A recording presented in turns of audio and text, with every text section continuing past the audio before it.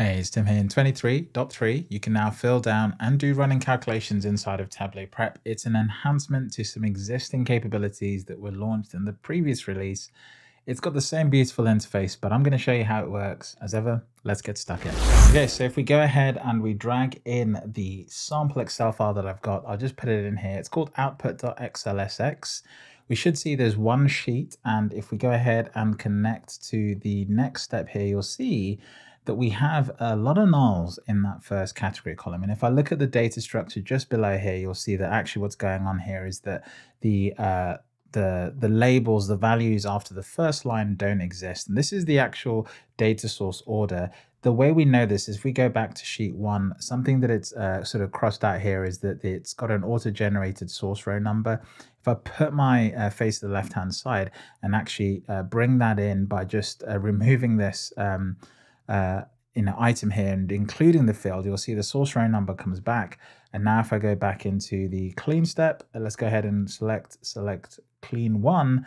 You can see this is the source row order here on the left hand side, and you can see we have got this sort of issue where we just need to fill down. Now previously what we probably had to have done is some sort of lookup function to the previous row if it's empty, and all this malarkey that's just, honestly, it's just not necessary. So instead of having to look up blogs and look up resources, you can just do this instead. Go ahead to the column that needs this solution, and what you want to do is go to the create calculated field option. Now it's kind of interesting because you've got this sort of list of what I call funky calculations, and it's starting to get quite busy there. It's actually behind my face, so let me move it up there.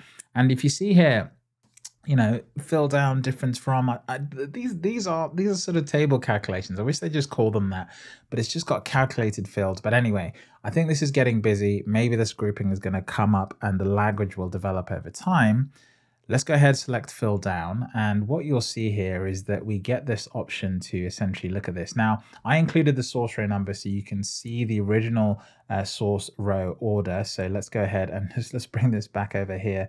Will it let me drag this? Go on. Let me grab it. No, it won't let me grab it. Never mind. Oh God, some of these small UX things can be sort of frustrating, but nonetheless, let's keep pushing. So we've got this field here, and the interface to do this is actually kind of interesting. So what we want to do is we've got this fill down option here, group by, order by, and compute using this, and the result is that, and it's just done it. I actually didn't have to think too hard because I selected the fill down on this particular column. It's gone and done the actual hard work, and so that source row number ends up being pretty fundamental. If you don't have that, you kind of can't do this in the order that the data comes in. And if you do it in any other order, you can't be certain that the rows that are null should be getting the value from where they're getting the value from. So that source row number previously released in Tableau Prep is super important here because it then allows you to do this, which then gives you a value and you get the result. So if we go ahead and hit done, what we'll get is a new column, which will have no nulls,